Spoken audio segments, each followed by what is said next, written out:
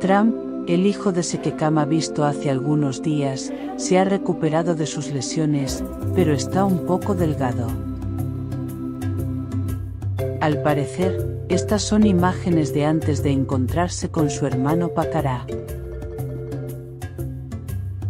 Este león sobrevivió a una pelea con otros machos, sus heridas fueron de gravedad, y algunos guías pensaron que moriría. Luego de andar por su cuenta, Trump se reunió con su hermano. Al parecer son los dos últimos miembros de la antes poderosa coalición cuyos. Son dos de los 5 hijos que Sekekama y Todas tuvieron con Satao.